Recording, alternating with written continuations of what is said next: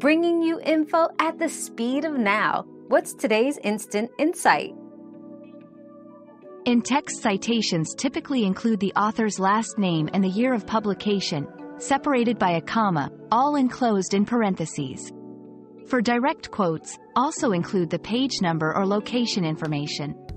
For example, a paraphrased citation would look like this: Smith, 2020, while a direct quote would appear as Smith, 2020, page 15.